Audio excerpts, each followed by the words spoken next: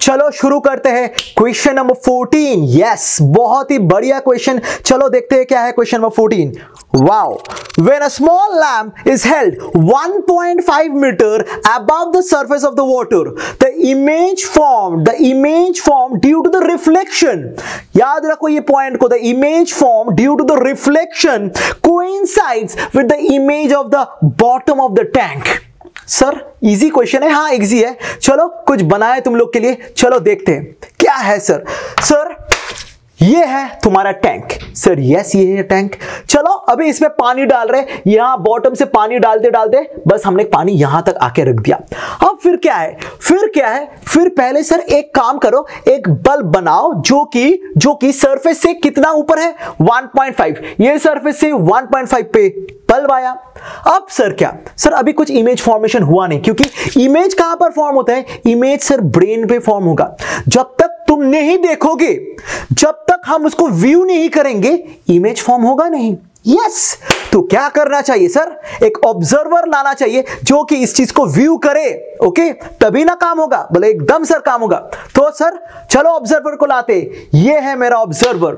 अब क्या हो रहे, अब देखो बल्ब से लाइट रे आ रहे और आई पे हिट किया, बल्ब से लाइट रे आके आई पे हिट किया, और वो क्या सोचेगा, वो सोचेगा यार लाइट कहां से आ रहे, the brain will form a image inside. Okay, so it will form a virtual image. And how I will form a virtual image, मैं उसको डॉटेड लाइन से यहां पर फॉर्म करूंगा। किसको फॉर्म करूंगा, बल्ब का इमेज नीचे फॉर्म करूंगा। सिंपल थिंग सर, टोटल उस सरफेस से जहां से रिफ्लेक्शन हुआ, उस सरफेस से ऑब्जेक्ट जितने हाइट पे होगा सर, इमेज उसी हाइट पे होगा, इमेज उसी डेप्थ पे होगा नीचे। सो कितना ऊपर है, 1.5 ऊपर है, तो इमेज भी फॉर्म करेगा सर 1.5 नीचे इमेज फॉर्म करेगा। अब सर क्या, next point is surface. Sir surface का भी तो यस आपने रियल डेप्थ, एपरेंट डेप्थ भी पढ़ा है।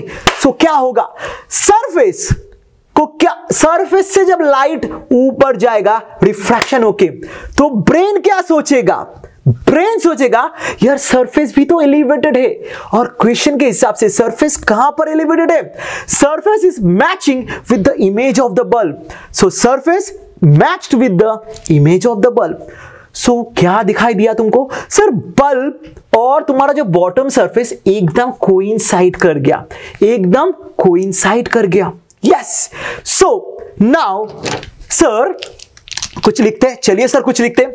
सो ये जो तुम्हारा 1.5 मीटर ये बन गया तुम्हारा apparent depth of the surface, ये बन गया तुम्हारा apparent depth of the surface. और रियल डेप्थ मुझे मालूम नहीं, सोचो ये रियल डेप्थ h है। यस सर, आपको क्या पता, सर मुझे पता है refractive index of water is given by 4/3, question में ऑलरेडी नोटेड है। सो सर आपने क्या सिखाया था, मैंने क्या सिखाया था sir, apparent is 1.5 by real is equals to refractive index of the rarer medium.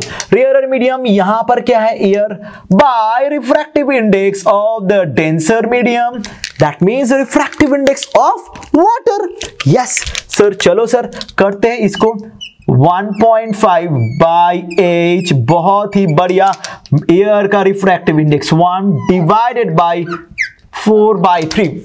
सो मुझे एज निकालना है, as comes out to be 2 metre, as comes out to be 2 metre. So that means what, that means ये जो पूरा tank का height है वो क्या है, 2 metre. Yes, so total height of the tank is equals to 2 metre, जो कि डायग्राम से हमें पता चल गया। बहुत ही बढ़िया सम एकदम, और ये वीडियो के माफिक तुम लोग पूरा समझ में आ गया, एकदम विजुअलाइज कर सकते हो कि एक्चुअली सर हो क्या रहा है, ये चीज स्टेप बाय स्टेप क्या हो रहा है। इसको ध्यान से देखो, इसको अच्छे से देखो, समझो।